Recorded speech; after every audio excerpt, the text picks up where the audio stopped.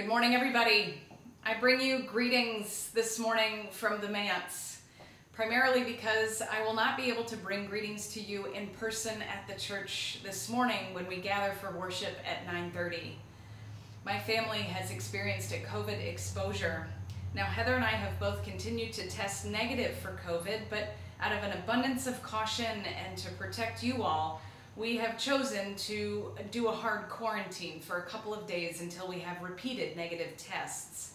So this morning, I regret that I will not be able to be with you, to delight and share in communion with you.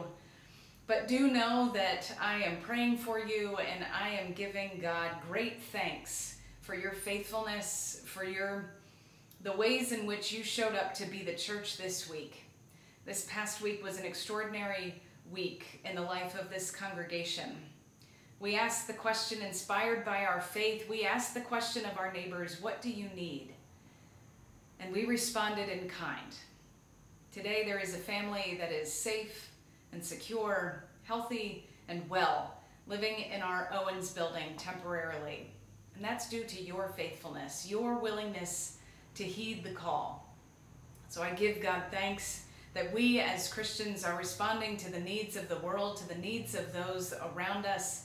And today we rejoice that we have welcomed a stranger into our midst and call them neighbor. I wish that I could be with you this morning to give God thanks alongside of you. I will covet your prayers, as will Heather and Lou, and I'll continue to pray for you as together we are the Christian community in the world alive today. Godspeed, and I'll see you soon.